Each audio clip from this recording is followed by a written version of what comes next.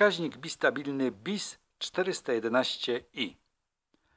Literka I oznacza, że jest to przekaźnik ze stykiem przystosowanym do współpracy z odbiornikami o dużym prądzie startowym, takimi jak lampy LED, świetlówki, transformatory elektroniczne i inne odbiorniki o charakterystyce rezystancyjno-pojemnościowej.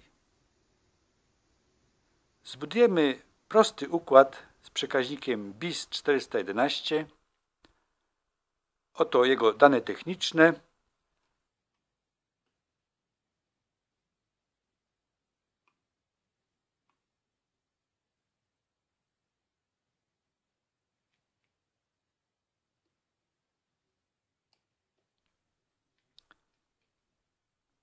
Umożliwia taki przekaźnik załączenie lub wyłączenie oświetlenia lub innego urządzenia z kilku różnych punktów za pomocą równolegle połączonych łączników dzwonkowych. A to schemat podłączenia. Tak będziemy łączyć. Przed każdymi pracami montażowymi wyłączamy napięcie, pamiętamy o tym. A to nasz przekaźnik. Typowy moduł 18 mm do montażu na szynę DIN. Tutaj już mam trochę przygotowanego układu, to znaczy dwa łączniki połączone są już równolegle. My tylko zajmiemy się przyłączeniem samego przekaźnika. Zaczniemy od lampy, przyłączymy przewód brązowy z lampy do zacisku numer 12, czyli do zacisku styku normalnie otwartego, a do zacisku numer 11 tego styku przyłączymy fazę. Jest to ten styk, który ma zwiększoną odporność na prądy rozruchowe.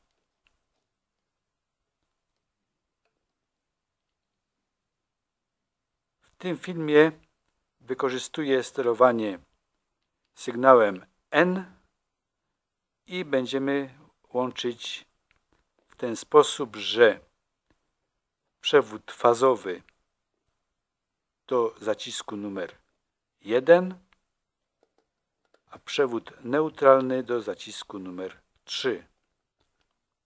Odwrotne połączenie, czyli faza na zacisk 3, a neutralny na zacisk numer 1 i łącznik chwilowy na zacisk numer 3, to wtedy będziemy sterować fazą. W obu przypadkach drugi koniec z łączników chwilowych przyłączane są do zacisku numer 6. Jest to zacisk sterujący. Jeżeli do zacisku numer 3 przyłączony jest przewód neutralny, to jeden koniec z łączników chwilowych przyłączamy do neutralnego, a drugi do zacisku numer 6.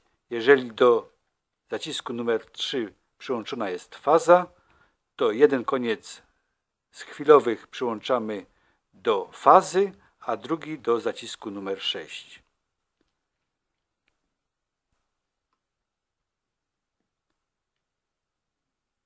Przed łączeniem musimy wybrać opcję sterowania.